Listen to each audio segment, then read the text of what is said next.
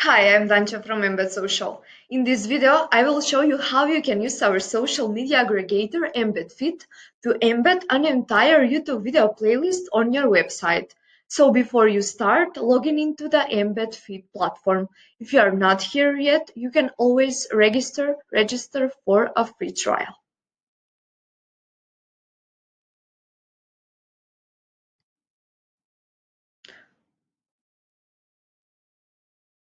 So once you're on the platform, go to Sources and click Add New Source. From all of the social media network list, choose the YouTube option and click Next.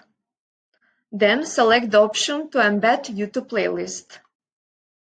Go to YouTube and choose the playlist you want to embed. For example, for this video, I will choose the Embed Social YouTube playlist. So I'll go here, copy the Embed Social channel link, and I'll paste the link here. Then I will choose the playlist that I want to see embedded on my website, and I will go Create Feed.